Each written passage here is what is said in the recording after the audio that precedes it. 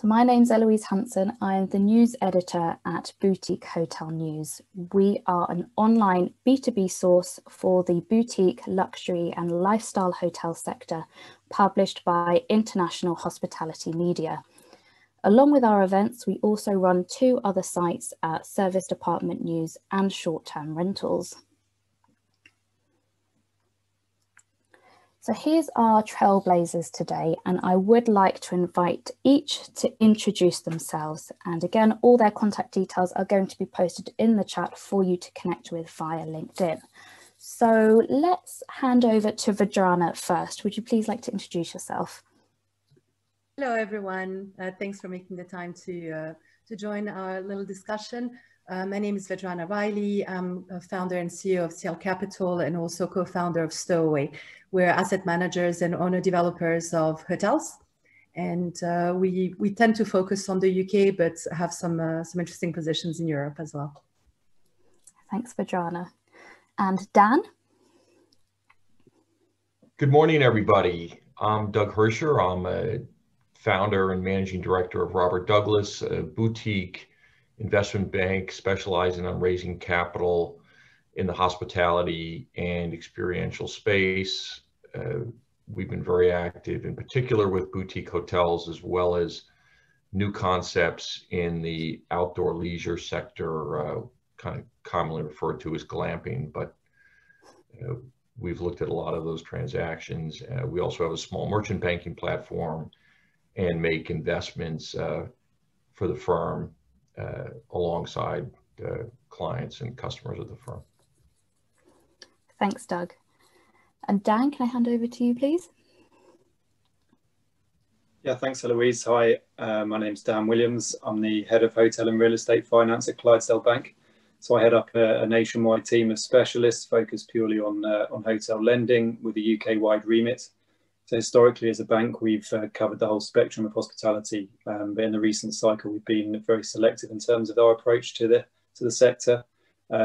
We've got a clear focus now around experienced developers and operators, well-equitized borrowers in the strongest locations across the UK.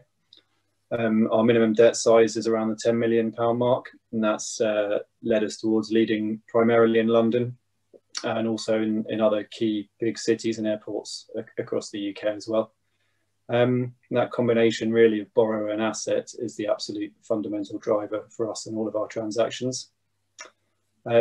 We have done various development transactions as well as brand repositionings and the more vanilla refinance of existing hotel stock.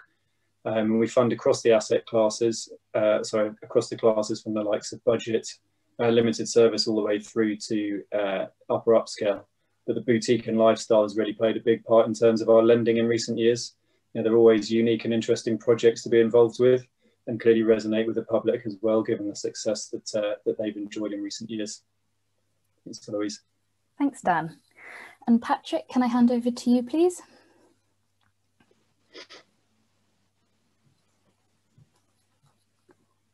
Well, Patrick, you may be on mute if I can hand over to yourself. Hi, this is Patrick, CEO of Fair Value Capital. We're an advisory business with a small family office attached to us, which does make some principal investments. On the advisory side, we've executed about £400 million of investments in the last 3 years. The majority of those transactions have been in boutique hotels. We're active, we have been active in terms of getting deals done in the UK, in Portugal, in Spain, in Italy, and in Greece. We're now looking to expand our footprint into the US and working on both development and asset acquisition opportunities.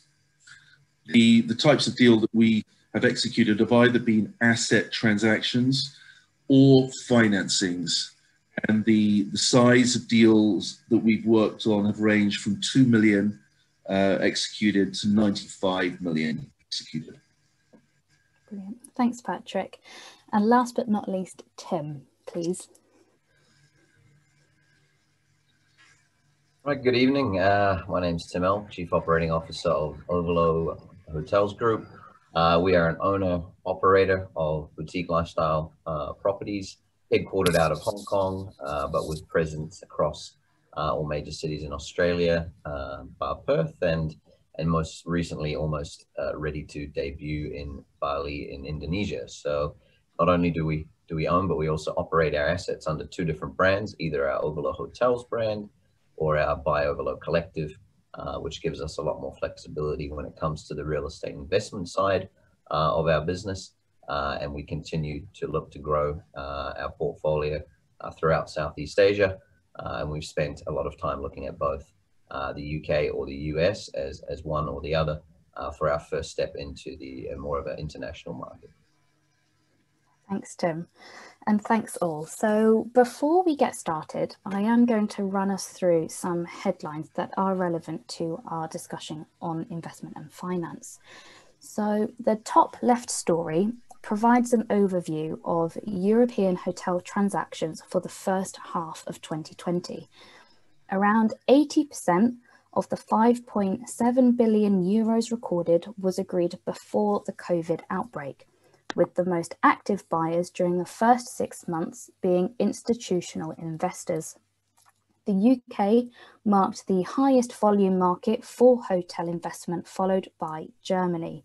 So looking at the UK then, the bottom left story highlights that approximately £1.7 billion worth of hotels were transacted in the first of 2020, which is about 36% down on the same period in 2019. The story mentions that there's been an absence of large-scale deals, though a growing number of smaller-scale transactions, mainly seen in the regional markets. Investor and developer interest is expected to rise in seaside locations as a result of the staycation boom, and we are likely to touch on this in today's conversation. Here,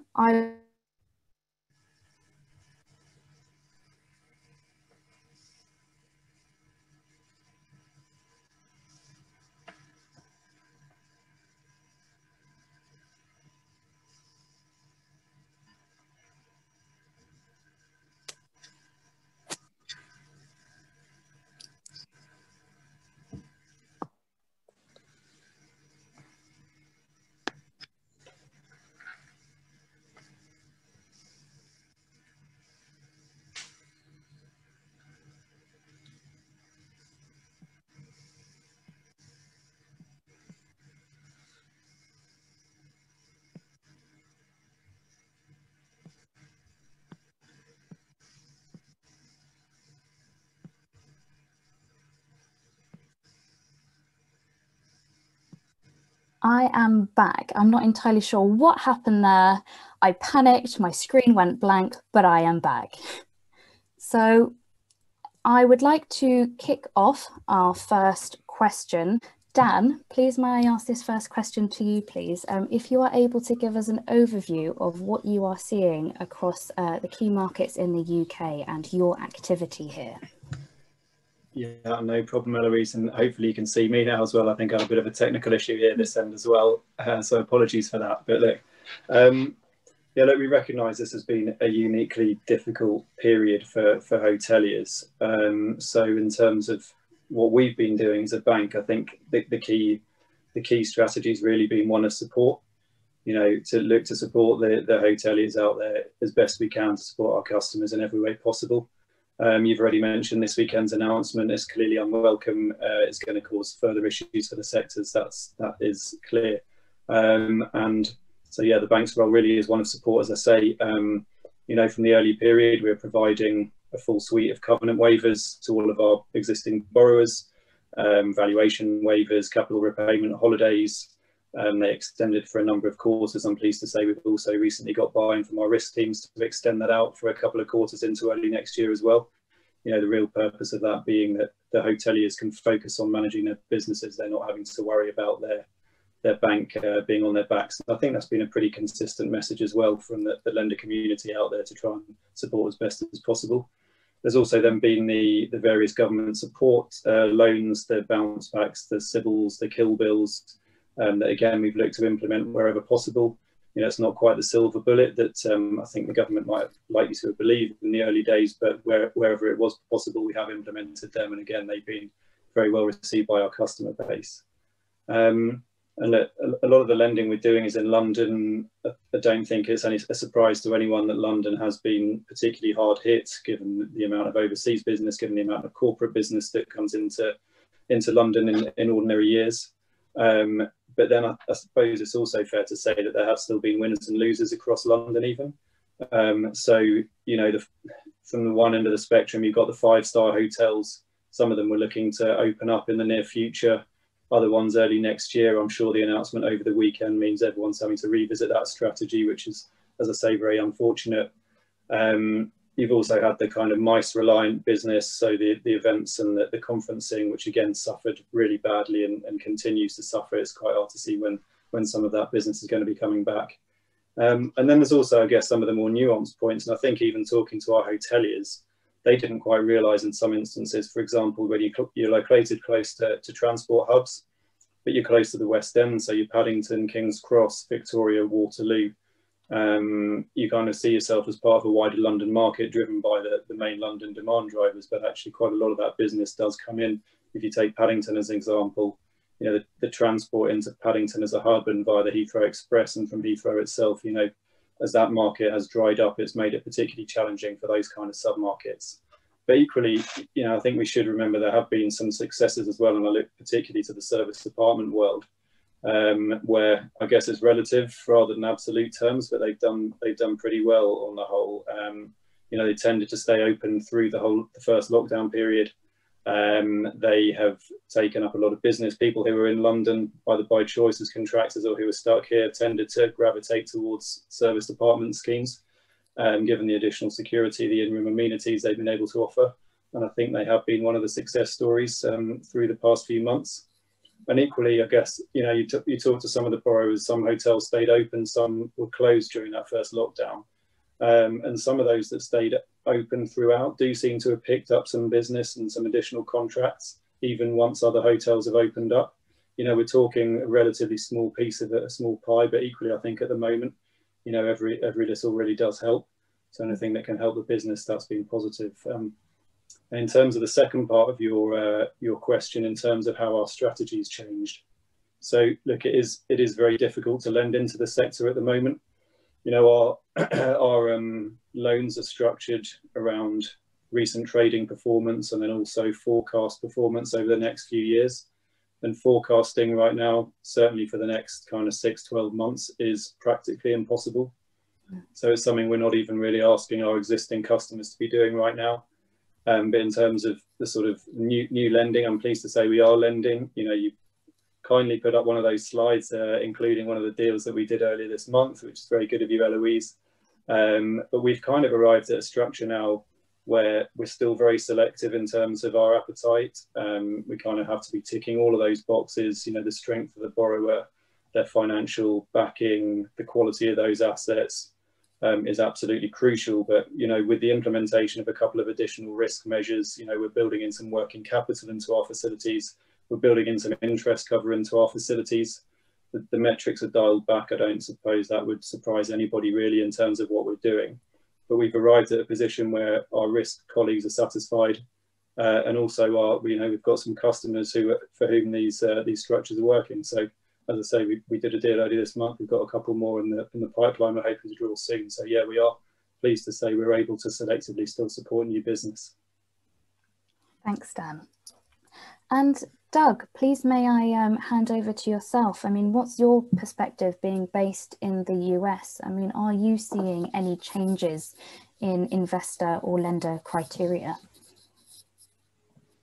Well, I think it's certainly, if you compare pre-COVID to today, there have been enormous changes. And I think that Dan's comments around the way that traditional banks are looking at the hospitality space is absolutely the case here in North America.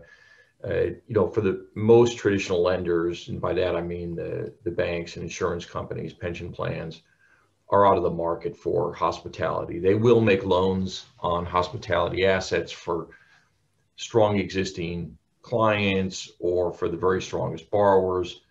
But the financing is pretty conservative. And what we're seeing is somewhere between 40 and 50% loan to value, where value is the new V, not the old V. But in the situations where you can attract that financing, you are seeing pretty competitive pricing. Now, spreads tend to be a little bit wider in the North American markets than they are in Europe. We're sort of looking at LIBOR plus 250 to 350 for bank loans. Where we do see a fair amount of activity is in the debt funds. So these are private lenders that really sort of came not into existence, but really kind of blossomed following the Great Recession. And those lenders are very active looking for deals.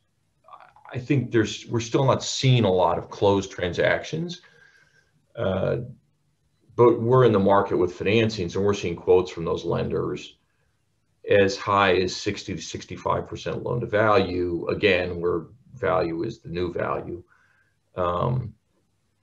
But spreads are much wider. If those lenders were at LIBOR plus 350 to 450 pre-COVID, today they're at LIBOR plus 550 at the very low end of the range and running up as high as kind of LIBOR plus 900. Where the market is probably deepest is in the subordinate financing market, where you've got mezzanine and preferred equity lenders looking at putting capital to work.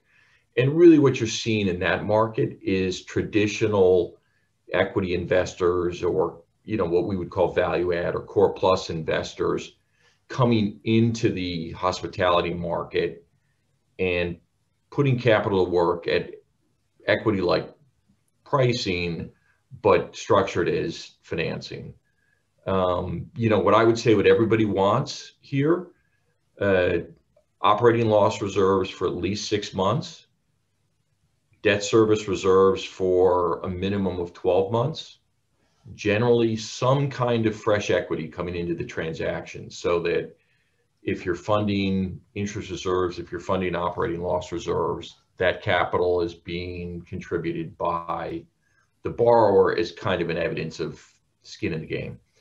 And then generally some kind of a lockout that restricts the borrower from refinancing the loan for some period of time. And that period of time might be as little as 12 months, probably more typically 18 to 24 months. Mm-hmm. Thanks, Doug. And I'd like to look to Tim now. You mentioned that you've got the Ovolo Group and the Ovolo Collective. I believe that's 11 hotels, with now more in the pipeline, Bali, with looks to the UK and the US. Have you had to rethink your development strategy, and what options have been available to yourself? We certainly was nodding along there to what Doug was saying, and I think unfortunately I was last there in early January looking at downtown LA, and not long after that we had a look at a property in New York before the wheels really fell off. And what you're seeing obviously was a huge shift from, you could go as far as 85% LTV at some points, depending on the strength of your balance sheet. But exactly what Doug was saying, that's down 60, 65, those LTVs are down, the spreads are pretty wide. You've got full recourse loans available up to 5.5%, non-recourse, you're getting close to 10%. It's pretty costly now, especially for an offshore investor trying to come in and get acquisition into the States. For us, we even had people talking about operating cash reserves for up to 18 to 24 months, which is a fair amount of cash to have sitting aside in the bank on top of, the acquisition and CapEx required. And that's typically our model, where we'll come in and we'll take an asset that we believe is either underperforming or requires repositioning, rebrand and redo so to better cater to that market. And we, from a cash perspective, that potentially themselves believe we may have lost really you great there. opportunities in I think we've lost Tim there. We will we heard the majority of your answer, Tim, so we will I'll move on if that's okay, and perhaps come back to you in a short amount of time. So let's move on to Vedrana, please. What kinds of loans have you been agreeing recently, and how have you been finding the banks?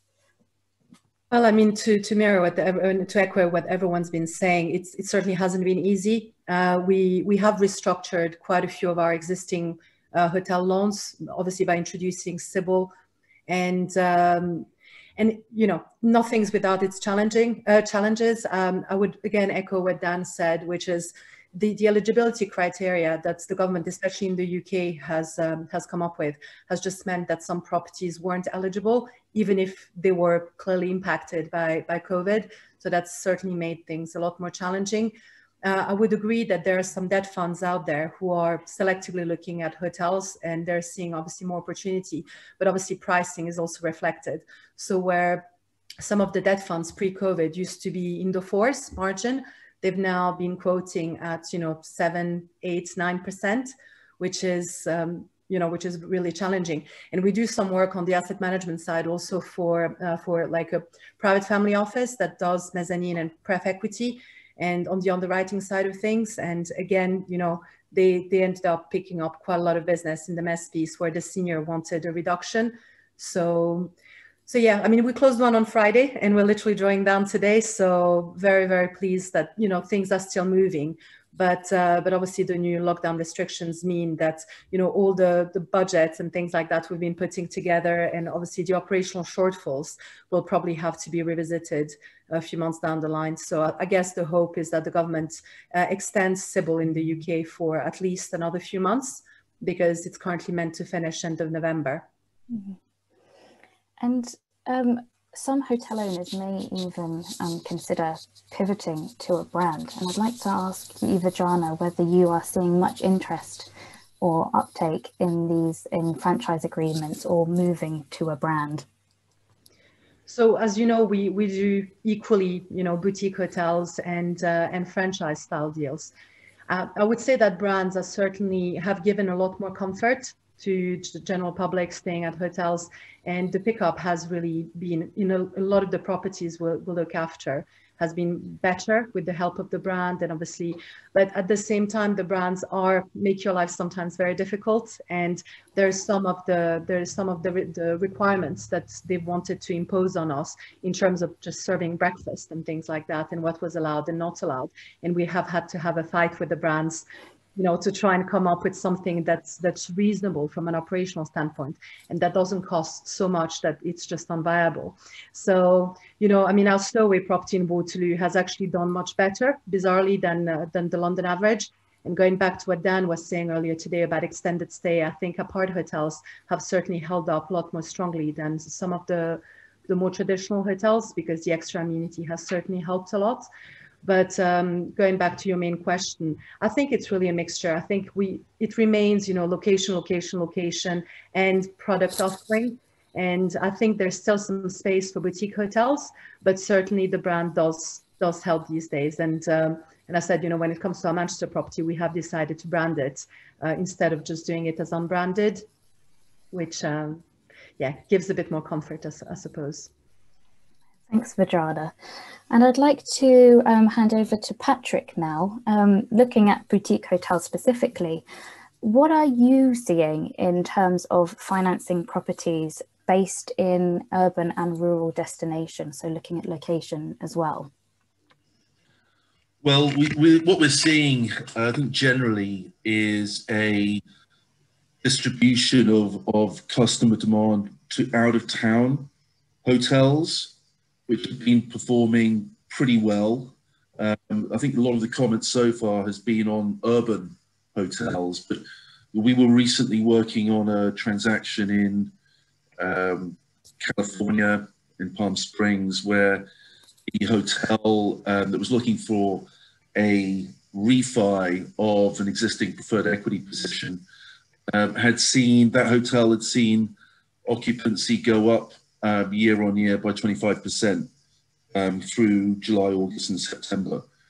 It didn't really help to create the best financing terms, because even though on the supply side you might have some outliers who are doing really well, on the demand side, where the capital is, what we're seeing is a competition for capital, and those investors are able to evaluate opportunities which span the risk spectrum, and they're trying, I think, to find the best risk reward balance, and that is probably, for subordinated risk, is probably aiming into the high teens in terms of what kind of return they're looking for at the moment, and that means for pref, equity, and for mezzanine. I think for equity itself, there's probably a higher hurdle that investors are looking for than high teens. It's probably into the 20s at the moment. The basic, I'd say, demand is generally also not to aim at subordinated risk. What we're seeing from investors is a desire to go in either senior level or even produce some sort of super senior gap funding that would help to tide through those hotel owners over the next 6 to 12 months. There is still, though, quite a big bit off the spread in terms of what sponsors or asset owners are willing to pay or accept for financing and what investors want to get. And we've seen 2 or 3 transactions break down because the gap has been too wide to bridge. So I think next year there will probably be will obviously be very dependent on what the actual pandemic situation is, but if the travel restrictions continue, what currently is more of a financing requirement from quite a lot of boutique hotels is probably going to become more of a distressed asset opportunity for the investor market. Mm-hmm. And Patrick, are there many owners looking to refinance at the moment, and how easy or difficult is this? It really depends. A lot of the standard thinking has been turned on its head, because whereas a lot of the market analyses was based around budget, boutique, business, luxury, extended stay categories before. Now the dynamic has been, are you in an area of density, which means in an urban environment, or are you in an area of low density, which means out of town? And so a lot of the standard approaches are no longer applicable. I think one of the interesting premises going into this particular crisis has been that historically country hotels have done really badly in recessions, and right now they're doing really well. So it's been very difficult to apply standard thinking to the situation, and opportunistic investing is what's going on. Thanks, Patrick. And I would like to remind everyone that they can post their questions using the chat function, and I will get round to asking these in a short while. I would like to direct my next question to Doug, please, as I know that you guys have a particular focus on nascent hospitality brands. And I'd like to ask, how are you identifying long-term viability, and where are you seeing the opportunities for investment? Thank you. I want to add one additional point to Pat's comments. We're seeing in the States, in North America, the same phenomenon of, what we characterize as drive-to resorts performing relatively strongly, and certainly the premier select service and extended stay markets are outperforming a lot of the urban markets. pivoting to new hotel brands and concepts, we've been active in the market here, and we've been raising equity at the company level, almost more venture capital than traditional real estate capital, as well as for individual real estate assets and portfolios, as well as investment programs for a variety of relatively new business concepts.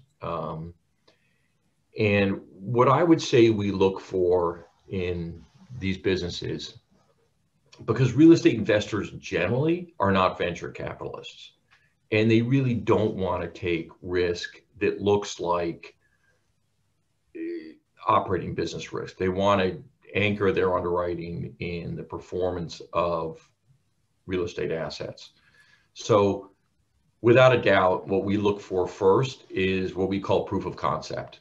We want to see that the operator has opened one or more properties, that they're able to demonstrate the ability to generate revenues, and that there is either profitability or a very clear path to profitability for those concepts. Absent that, it is very hard to raise real estate capital around new concepts. Then we look at sponsorship. We want to see experience, financial commitment, depth in the management team to be able to really execute on a strategy. We're always a little bit leery when, you see a new hotel concept and then you start to peel back the layers, and what you find is really no depth and ability to deliver on things like yield management and service and, all the things that a traditional hotel brand offers. We don't expect to see, what you might see for a Marriott or Hilton or an Accor hotel, but you do need to see some management depth there. And then finally, people want to see a pipeline.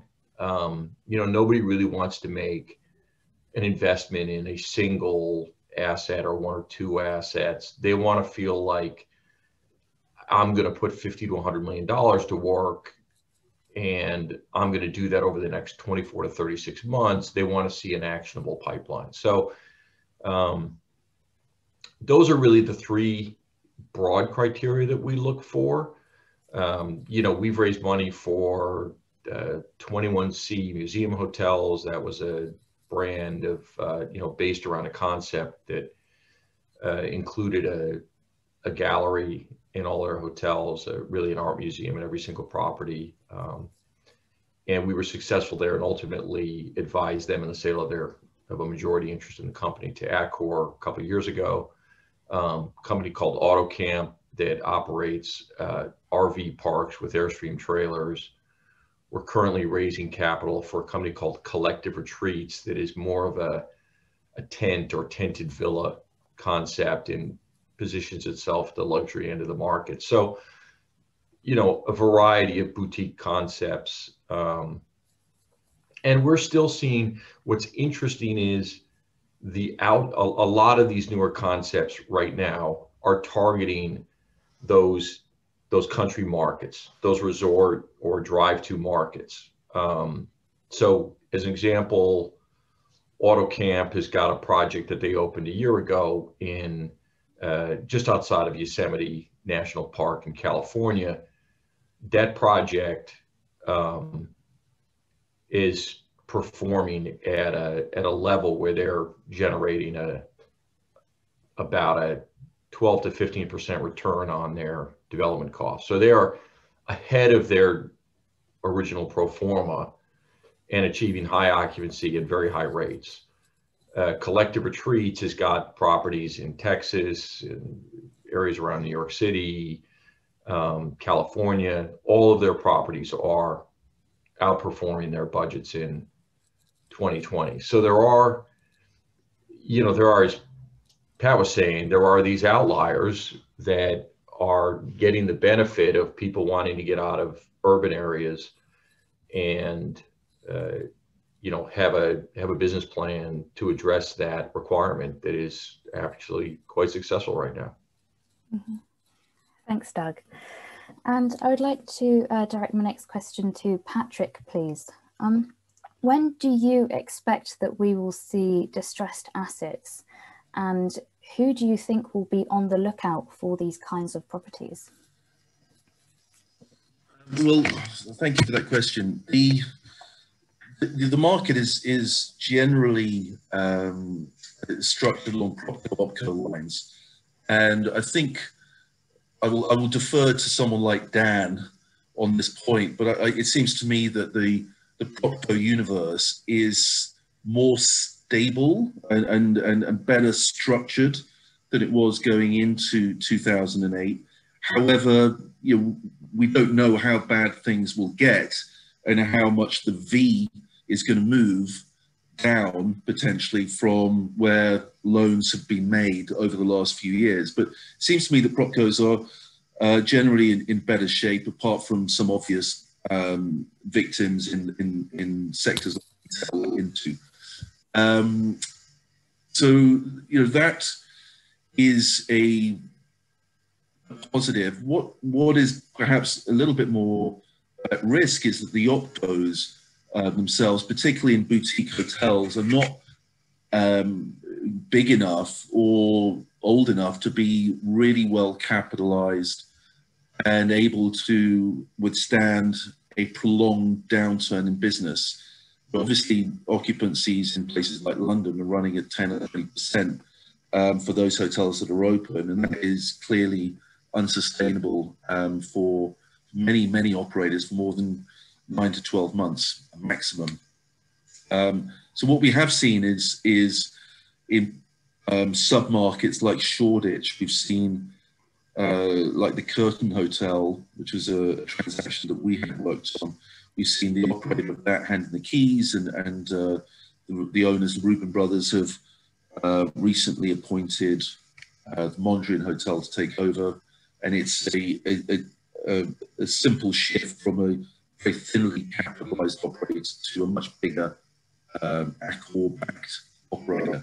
And that's something that we're probably going to see a little bit more of, is my view, depending on how bad the market gets, and it's not clear whether it's going to get worse or it's going to get better, that we could see distress happening probably more likely next year. Mm-hmm.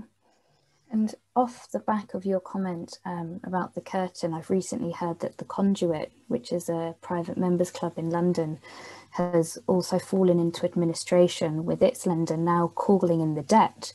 And Dan, I'd like to direct this question to you, please.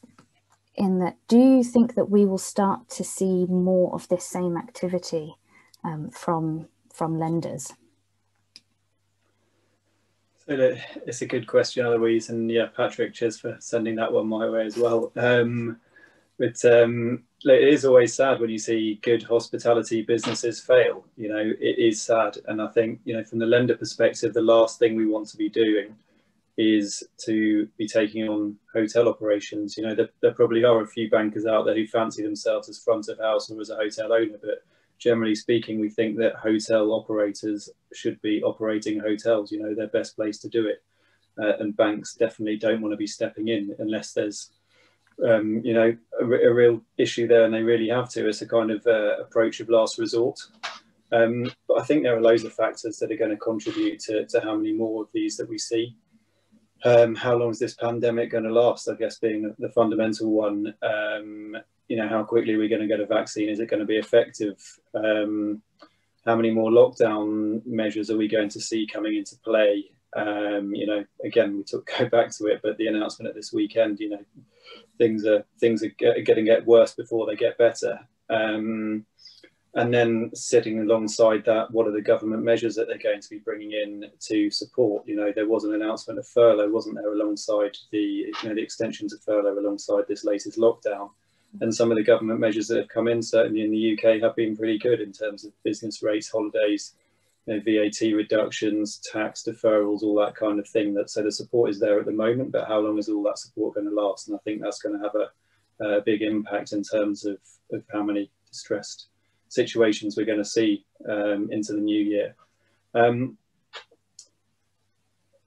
I think, as I said earlier, I'm from the lender perspective, but I do think banks have been supportive. There have been some deals that have been unravelling. And generally those have been the more highly structured ones that were put together at the peak of the market. There are, ground lease structures, you've got the high leverage positions, that kind of thing. And that tends to be where some of these deals are unraveling at the moment. And I think that cash is fundamentally important to these deals. Interest cover is sacrosanct from a lender perspective. But while you do have these more highly structured deals, there are also a lot of borrowers now who are a lot more lowly leveraged than they were in the GFC. I'd say on the whole, loan to value levels are a lot lower than they were in sort of 2006, 7, 8. So you do have a lot of borrowers out there who have built up considerable equity and considerable cash, equally as importantly, and are actually pretty well placed to try and ride out this storm. Thanks, Dan. And Vedrana, please may I ask this question to yourself. With Ciel Capital Asset Managing, what would be your top advice for delivering maximum return on investment? I mean, I guess right now, I think there's a short term and there's a medium term strategy. I think the short term strategy is really staying alive and trying to make sure that, the operationally you break even. So keeping a very, very tight ship, obviously trying to pick up as much business that's allowed since Saturday, sadly.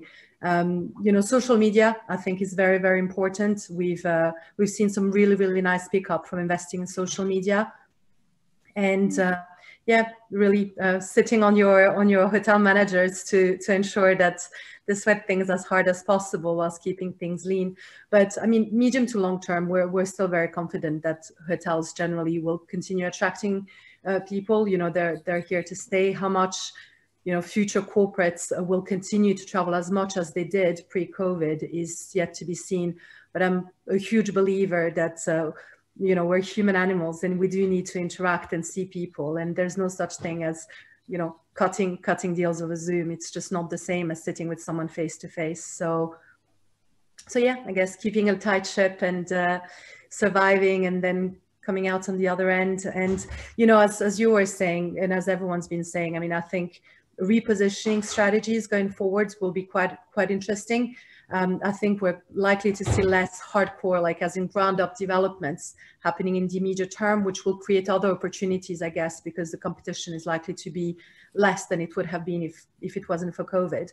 But repositioning is certainly what we're going to be targeting. Thanks, Vedrana. And I've had a question come in from Vikas Watwani, which I'd like to ask Tim, please. It's all about Airbnb. They've been able to come out of this pandemic much quicker and acclimatise themselves better than the hotel sector. Are there any learnings from them that we can imbibe to rejuvenate and recover the hotel sector? Well, they're obviously a very asset-light model, right? So in terms of being able to pivot quickly, I think they have the opportunity to do that. The way they restructure, I suppose, their operations, they've been up against obviously a lot of changes and regulations too. One of the reasons why, from a hotel perspective, we continue to look at New York because of a tightening of those type of regulations, because of the unfortunate reduction in inventory that is going to come because of COVID. We're already seeing that in New York, especially. But look, I think they are mobile. So I think in terms of them being able to change their dynamic pretty quickly, that is certainly something that was in their favor. From a development point of view, I think they would have shrunken a lot of their teams from their development and expansion point of view. But when they've looked at being able to, address these markets and these niches where, we're seeing the same thing that what Patrick described about country hotels, what Doug was describing about outside city locations, the glamping and all those type of things. We're seeing it in Australia with our portfolio there. Anything that's within a couple of hours drive of an urban center is doing quite well.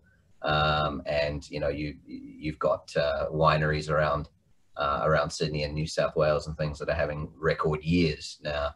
Those type of things aren't going to be seen everywhere, but living like a local and experiencing those kind of out of the box activities is what Airbnb kind of built their foundation on once they started to pivot to those Airbnb experiences. So Look, I think in the hospitality landscape, you always want to be dynamic in terms of what you're offering and address what the market is currently asking for, or I suppose where the demand is coming from. Look, I think what you learn from is being agile. Don't just kind of crawl under a rock and hope that the situation will go away. I think that's a learning. Just making sure that you are on top of your business model and making the most of the situation. Now, I think one thing is very different. It's not a supply-induced decline. Obviously, at this point, it's a demand-induced decline. So there will be quite a significant rebound and pent-up demand once that flexibility comes back. So it's putting yourself in a position to be able to capitalize on that when that does occur. Thanks, Tim. And I had a question here from Four Corners Hospitality Group, which I would like to direct to Dan, please.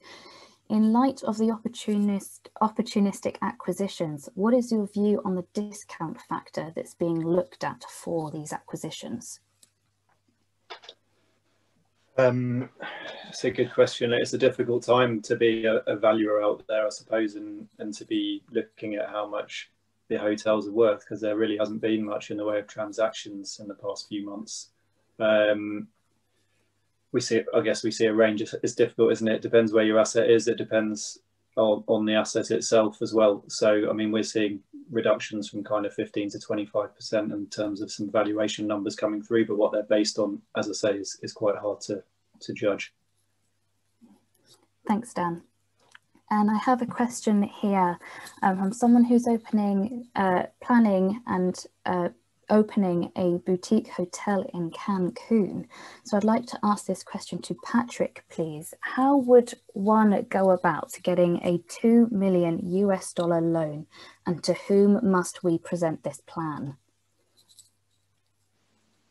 Good question. The issue that a lot of investors have with going outside dollar, sterling, euro markets is firstly one of currency risk, and it does end up adding quite a lot of extra cost to a loan. I think I'm going to slightly put this out there. I think the dollar peso basis cost is, I'm going to say, around 8% per annum. So you have to add that on to what would be the normal cost of a dollar loan, because the lender would want to hedge his currency exposure. So it makes it quite tricky. And then secondly, there are going to be jurisdictional questions about local markets like Mexico. But is there a lending market into that country? The answer is yes. We've worked with, in particular, and Doug might have a couple of views on this as well, but we've worked with a couple of family offices based out of Miami, which is a center of Latin American investor capital. And we've talked to them about that kind of transaction. Main problem, I'd say, whoever asked that question, is that $2 million is a very small ticket for most investors to write. And in order for it to be worth their while, there would have to be, I would normally expect, a very high return on that investment to compensate for the small quantum of it. And let me add a refinement to that. I agree with what Patrick is saying. It's, as a practical matter, that's an equity investment. A $2 million investment is really only going to appeal to a family office investor. There's no institutional market, Central American, South American, or North American for a loan of that size. So you really are looking at family offices. And I do think that the advice to look in places like Miami, where you do have a pretty large community of investors that have been active in the Caribbean, have been active in the Mexican markets on the Caribbean side of Mexico, that is good advice. But it's, I would say the cost of capital there is well in excess of 15%. Thanks, Doug, and thanks, Patrick, for that. I'll ask one final question, please, before we wrap up our conversation. I'd like to send this one over to Vedrana, please. How have development pipelines been affected by the pandemic? The construction industry hasn't slowed too badly, but are hotel projects being delayed over financing/lending issues? So in very short answer, yes, there's been quite a lot of delays. I mean, any development project that that was on site or had funding committed, obviously prior to COVID, has continued on. We're on site at the moment with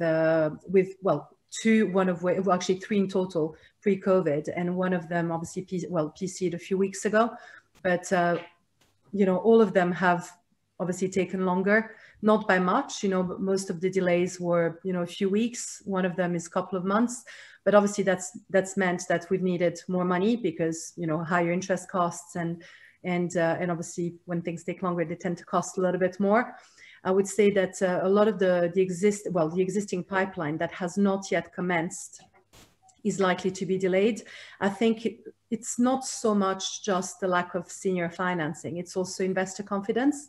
And, am I doing the right thing in terms of redeveloping or developing my asset right now?